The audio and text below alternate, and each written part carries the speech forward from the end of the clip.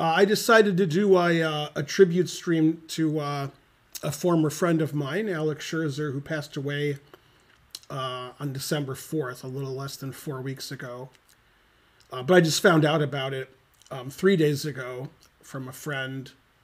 And one of his best friends, if not his best friend, Stuart Rachel's, former U.S. champion, who was in contact with Scherzer all the time, didn't know that he died. He didn't understand why he wasn't returning his phone messages and texts and stuff. So I was the one who told him, which explained why he hadn't heard from Alex in 3 or 4 weeks, but not the way he wanted it to be, of course. And he's been texting me a lot. Stuart has, since his passing. And I'll share some of what he said with you. I'm not sure what the cause of death was. I've seen 3 or 4 things on the internet, and none of them talk about the cause of death. So I don't know.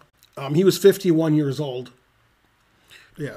Yeah, Ben was going to go over the games, which I thought was fine, but I did, and he agreed with me. I felt like, we had to talk a little bit about Scherzer's past. You can't just ignore the fact that he was arrested. Yeah, now when Scherzer was 33, 34, I'm close. I'm like a year off at most.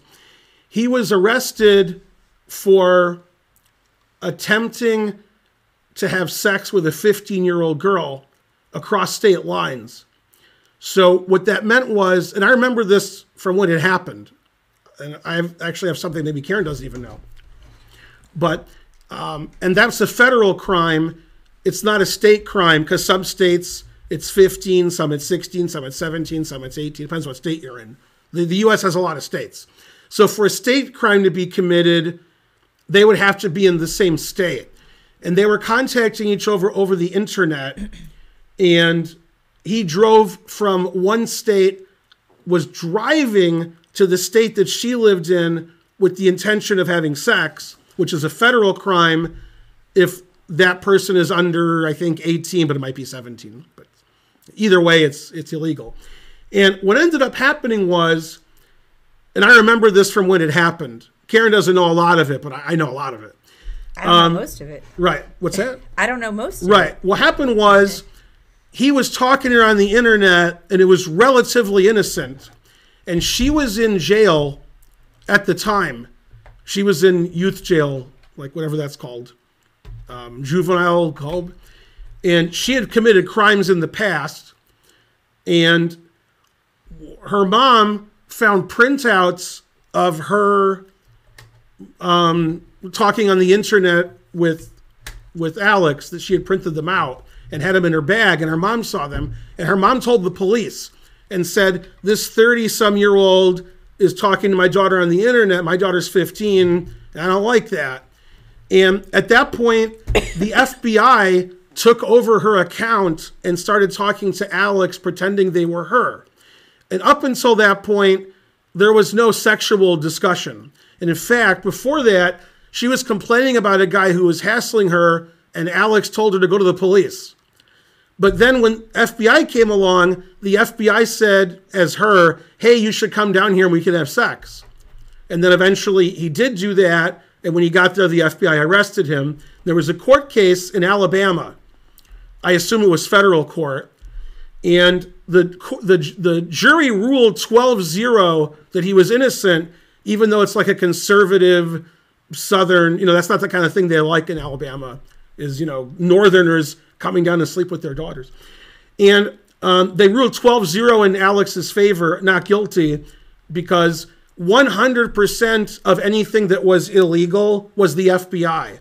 They had transcripts of when she was talking to him, and it was sort of banal. But they decided they would entrap him, and it wasn't even like 11-1 or 10-2. It was 12-0 that they had entrapped him. And one thing Karen might not know is the night before the verdict, I called Alex, and I didn't have his phone number, but I guess Stuart, I don't know who it was, told me what hotel he was staying at. I called the hotel and asked for his room, and he answered. And I said, what do you think? And he said, I'm prepared to go to jail. I might have to go to jail. And then if that happens, that's what happens. And that was the night before the verdict. He said, I hope I don't, but I'm ready if that's what happens. That's what you get, is you go to jail. And then he was found not guilty and didn't go to jail. Unfortunately, his profession, which was a doctor, it's not good to be on trial for trying to have sex with a minor. That's bad. So every time he would go to like a new place to get a job, eventually somebody would find out, hey, look at this court case, and the administration would fire him because they didn't want him on the staff. This happened to him 3 or 4 times.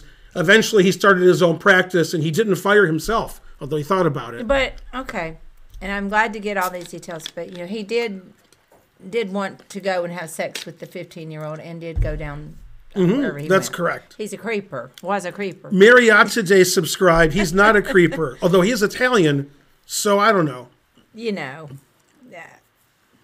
Creeper. But... Now, he also had some affliction, which I didn't know about, but goddamn do I believe it. I'm going to tell you what it is. Yay, thank you, Welch's Grape Juice and Marriott today. How's it going? I got to tell you what he had, because Stuart Italy. told me. Also, he thought when he was in the Philippines that he would be murdered by Duarte's people. Interesting. Laughing fit. Yeah, he didn't actually commit the crime, but, yeah, well, is a bare minimum a creeper. But we're going to look at his games anyway. I'm Here it fine is. with looking at the games. He had McArdle's disease. Yeah, what is that? I don't know. I looked it up, and it says it's some muscle thing. Oh, yeah, you mentioned that. Yeah, and he had an unusual way of presenting himself and speaking. He would say a lot, and it was weird. But, I just thought, okay, people are weird. But he had something. And Stuart said he had McArdle's disease. And I was like, okay, that sounds like what he had. And there was testimony, including by Judith Polgar, saying he was a great guy, even though he learned Hungarian and moved to Hungary as a kid to try to get with Sophia. So, and they were the same age, but still weird. More creepiness. Mm-hmm. Oh, you don't think that's sweet? A little bit stalkerish. Mm-hmm. But then the FBI is also very creepy. Yeah, the jury ruled that the FBI did it all, that she never said anything to him and vice versa. So, a true gentleman. That's right. You gotta learn Hungarian. No, the mom thought it was weird. She talked to me about it once. Isn't it weird for him to learn Hungarian and move to Hungary? And I said, yeah, he's okay. Imagine someone learns English just for Ben. That's what Karen did. Because Karen used to speak with a really thick accent, and she got rid of it just to be with me. Yeah. Etc. Anyway, it doesn't really excuse his behavior, but from the evidence, he didn't do anything illegal. As far as it turned out, it started with them. But it could have led to that if the FBI hadn't have gotten involved. Nobody knows what would have happened. They could have been married now for all we know. But yeah, very suspicious. Mm-hmm. Yeah, and usually in that kind of a case, when somebody's arrested for a crime of that manner, they're like, hey, we just found out that this is the 5th time you've done that, and these other 4 women are going to testify against you now, or they won't, but maybe they will. But nothing had ever happened with him, which I guess was good for him for court, was they didn't have anything else that he did with anybody. Mm-hmm. So he wasn't like continuing going from woman to woman like you see on the TV shows. He wasn't a serial creeper that we know of. What happened? This all happened 20, 25 years ago. I don't know. Let's see, 51. So it was like 18 years ago this happened. Well, let's look at his game. Let's look at the creepers. Anyway, Alex, as a kid, would get into laughing fits, which I could usually get him into. And he would always make these grand pronouncements like, I've refuted this opening and this opening wins, and we'd all laugh at him. We were on the floor laughing. He would always, when he was like 16, he's like, this opening wins by force, the English, and we just start laughing. It was just funny. That's funny, Sergeant Major Dilemma. I must confess I missed who this person is. Are we talking about Bill Clinton? We're talking about Alex Sherzer. That's the title of the stream. He died on December 4th at the age of 51. Mm-hmm. You can't hear anything? I mean, turn your sound up. I don't know. Yeah. That's what I would do. Oh, he says, sorry, anytime I ask a question, a commercial breaks out. Yeah, you have to become a subscriber to the stream like any normal person would do. Yeah, because I admit it's pretty oppressive. The FBI is going to go to your house for watching this stream instead of paying for it. Those ads, yeah, it's sure laughable. I get a sub. We're saying I can't tell him to get a sub because he can't hear because of the commercials. It's a catch-22. I tells you. He's like, I can't hear it. I'm telling him how to hear it, and he can't hear it. So I mean, we got to pay some bills here. Yeah. Now I'm back. I can hear. Become a sub and you'll never see ads again. Even though you can't afford. Oh, thanks, Thank Thaddeus. you, Thaddeus. Okay, now. Yeah. What Karen doesn't know, because she barely. In fact, I would guess if Karen never met me, I'm guessing that she never heard of Alex Sherzer. That's correct. Yeah. Now, Alex Sherzer beat a lot of really strong GMs, considering Karen never heard of him, including Vichy Anand. He played Anand several times, and there was a lot of games he didn't lose. I couldn't find a game he lost to Anand. I found games he won and drew. But Sherzer had the opposite takes when he was white and black. When he was white, he checkmated you. He played for checkmate on move 1, and then by move 20, you were checkmated. With black, he was the first grandmaster that seriously studied the Berlin. And the first grandmaster to play the Berlin every game was Arthur Bisgeier. If you look at Bisgeier's games from the 50s and 60s, they're all Berlins. They're all Berlin endgames, and Bisgeier did well. Then after Bisgeier was Sherzer, except Sherzer wasn't kidding around. Sherzer would study the Berlin for hours every day to play black in a Berlin and trade queens and try to win those endgames. Now, when Bisgeier played the Berlin, he was trying to draw. When Sherzer played the Berlin, he was trying to win. And then the Berlin became very popular and famous after Kramnik used it successfully to win his match against Kasparov. But that was way after Bisgeier and a little bit after Sherzer. But since those grandmasters are not top 10, top 20 in the world, although maybe at his absolute peak, Bisgeier was 20th in the world. Maybe. He wasn't, but maybe. Okay, Sherzer was, top 20 in the U.S. The Kramnik made it famous by drawing Kasparov every game with it. And now people are still playing the Berlin because of the Kasparov-Kramnik match. If I said Kasparov made it famous, I meant to say Kramnik. And so forth. Right, if you sub to a Twitch channel, you don't see commercials. So somehow we have to pay the bills. If you sub, that helps me pay the bills. If you don't sub, then you watch commercials, which helps me pay the bills. But subbing is better because we want to grow a community. Also, then your money goes in my pocket. And then Jeff Bezos gets a little bit richer. Just a little. But all you guys, it adds up. A little bit richer. Yeah. I've won, drawn, and lost against Sherzer. I've done it all. I'm the everyman.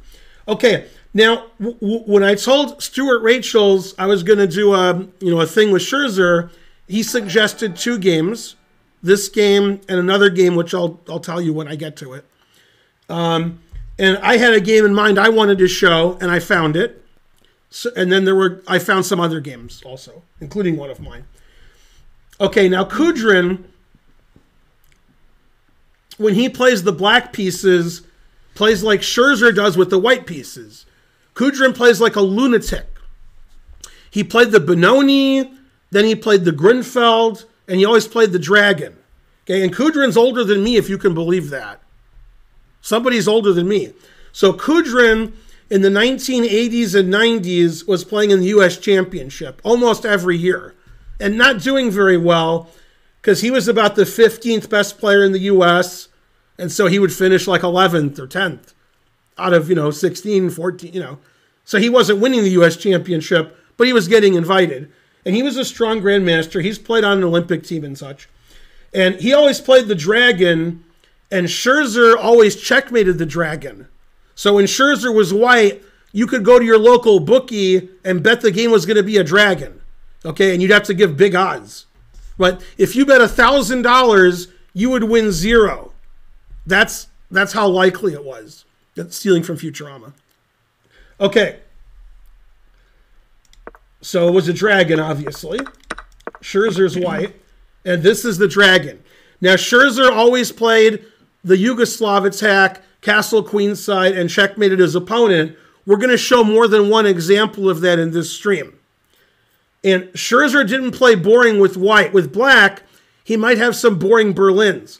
At some point in Scherzer's life, I think it started in 1992 when he got the Sanford Fellowship, is he was told by one of his coaches, never offer a draw and never accept a draw, and he started doing that. Before that, he had some draws. But when he was older and he was trying to get better, there was no draws. So he was winning and losing a lot, and he lost a lot of games as a consequence. Very few draws between like 1993 and his death. Also, no draws the last 10 years of his life because he didn't play in tournaments. He was also a medical doctor, and there's 3 people on Earth who I know are grandmasters and medical doctors. There could be more, but there's 3 that I know. Sherzer, R.I.P., and then the guy who just got married 2 years ago in Egypt. What's his name? The Egyptian grandmaster who's 2,700. Somebody hook me up. Thank you, Bassem Amin. Thank you. And you mean medical doctor? Right, medical doctor, not like Reuben Fine, fake doctor. Not like, Jill Biden. Okay, so Bassem Amin, 2,700 and a medical doctor and just got married. God damn. Okay, and then the third one is currently married, as far as I know, maybe they're not married, to Sophia Polgar. Now, what are the chances... Listen to this listen to this complicated thing I'm going to tell you. Yeah. You're 14, 15 years old, an American doofus decides he's in love with you and learns Hungarian, moves to Hungary, and then he becomes a doctor and a grandmaster, and you marry another doctor and a grandmaster, and there aren't any in the world. So she attracts men who are doctors and grandmasters. That to be both. That's who's attracted to Sophia Polgar. Okay, and his name, now don't get confused, is Yona Koshishvili. And you're going to be confused because you're going to think of Kashishvili, whose first name is Georgi. And they spell their last names differently. Koshishvili isn't spelled the same as Kashishvili. Yona Koshishvili is an Israeli grandmaster and a medical doctor. You may have noticed you've never heard of him because he doesn't play in tournaments anymore because he does doctor stuff. Sort of like what Sherzer did. Bassem Amin does both. He plays chess and he's a doctor. He has a practice and he plays chess. The other ones stop playing chess. And they're like, man, doctor money's better than chess money. Yona Koshishvili was probably like 2590 FIDE. And Sherzer was probably 2560 FIDE at his peak. So forth. That's right. Ace Deuce with the Simpsons reference. Very good. Now, there could be other people on Earth who are medical doctors and grandmasters. I just don't know who they are. There could be. Those are the 3 that I knew. Those 3. Okay. So Sherzer plays aggressive. Never play F3. Queen D2. And he never played castles. He always played Bishop C4. Bishop C4 in the 70s and 80s was the main move. And then probably castles queenside overtook it. Like later. And they played one of the main lines. H4, H5, then castles. Okay, now I don't play the dragon with white or black, and I know this position because it's such a common position, this one. And in 1985, when this game was played, this was the latest theory. Of course, there's more theory now that either goes beyond this or they play something else. I think a lot of times white plays king b1 earlier. A lot of players don't play bishop c4 anymore. A lot of players with black don't play this line anymore. So, okay. So g4. And Alex was willing to sacrifice at all times and play the most aggressive move, although here he's just in his preparation. This is just theory. And then f4. If you play f4 right away in this position, then you're giving the g4 square away. My knight has g4, my knight has c4, and so forth.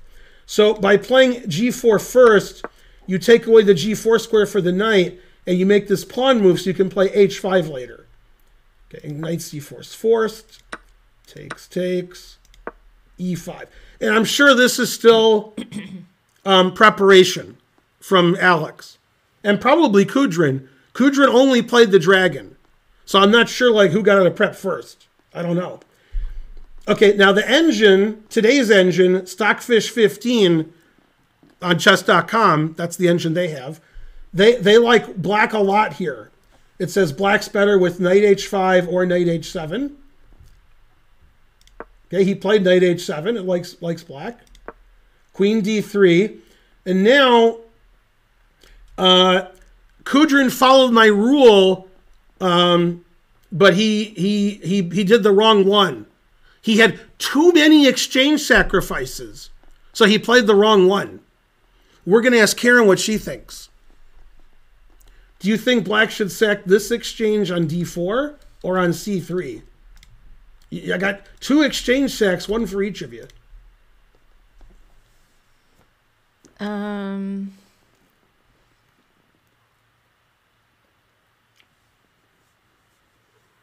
Yeah, I don't know. You can guess. Always guess. I don't want to just guess. Aw. If I don't know. Okay, so I think the reason he played the wrong one, I think the right one is because this knight is better than this knight. This knight can go to d5 and e4. And especially d5, because you can see knight e7. Mm-hmm. This knight can't go anywhere. Okay. So I think he should take this. I see. Okay, and also, when you sack here and the queen takes, the queen's defending e5. But here, after takes, e5 is not as defended. So the engine prefers black after rook takes c3. He took on d4. Hey, can you skid over like 1/4 inch? Well, now don't get off the screen. It's just it was making a noise. That was, I think, this hitting 4. No. Okay. Now queen takes d4. Now, here, the arbiter stopped the game because it was too exciting. You know who the arbiter was? No. Zoidberg. Oh. Yeah. Stop, it's too exciting. Okay, he played bishop c6, attacking the rook on h1. Knight d5, threatening e7. God damn, threatening e7. Never play f6. Now, you guys laugh when I say never play f6. Then you play f6. Then you lose. Then you laugh more. Smart. Good job. Okay, the engine says boo to f6. You never want to move pawns in front of your king. That's a fatal weakness of the king. And the engine says after f6, everything wins for white. Because black's king is too exposed. White's king's pretty safe. He played queen c4. That's the engine move. Threatening double, triple, quadruple check. King h8, also a bad move. h5. See how he's coming to get him? Mm-hmm. Now he's threatening hg. Okay? And if we want to see this game live and you want to see hg, then we need to go into a time machine.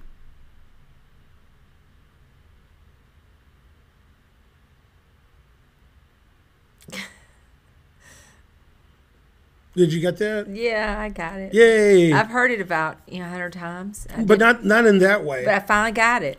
I never got it until today. Okay.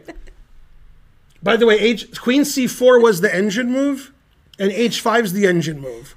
Yeah. Now, if Hans played those moves, they would say he's cheating because this is a super complicated position.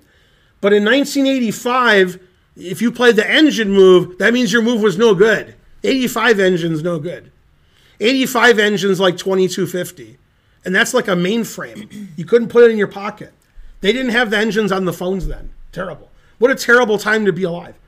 Okay. So he took, rook takes. God damn. He's getting him 6 ways from Sunday. Bishop e8 attacking the rook. Now, what should white do based on my teachings? I would just take the knight with the rook. Always sack the exchange. Yeah. Yep. He's got this other rook. Okay, now you can do the song about the sweet loving woman, and you can do the song about the knife. But there's only one thing you can do here. You do the walk of life. Yeah, you do the walk of life. Da-da-da-da-da. Dire Straits. Okay, so if you play king g8, knight e7, and or knight f6 mate, and then bishop h6 is no good, but it actually lasts longer than king g6. That's no good. So he plays king g6, and once again he plays the mate move, f5. If you take the bishop, white has mate in 1. Let's see if Karen can find it. Queen f4. Queen f4. And black has the 2 bishops, but white has the what else? So he had to take with the king. Okay, then knight e3 check. Okay, now, if you take with the bishop, then that's mate. So he didn't do that. He played king g6. Queen takes g4. These are all the engine moves. Every move white makes is the engine move. Like every move. So you don't want to play the dragon against Sherzer because, you know, terrible. Okay. Is the dragon played much anymore? Not too much. King f7, that's the engine move. e6, and then bishop h6. God damn. I said god damn.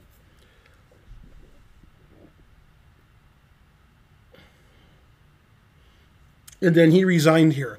Notice black got no attack against white's king, and we were always just staring over here. When I castle opposite sides in any opening, middle game, that's what I'm looking for. Everybody's looking at what I'm doing and not what they're doing. That's what I'm trying to do. Now, you have to realize Kudrin only played the dragon. This was the only opening he played. So he should play black pretty well. How embarrassing. Exactly. Yeah. Right. This is his bread and butter, right. But it wasn't vegan. You know, you got in trouble there. Man, Scherzer played great that game. I wonder if I can do a thing, you know, like analyze somehow. I guess not. It can't be done. Let's see. What does this say? Manage. It says that I'm banned from chess.com. What?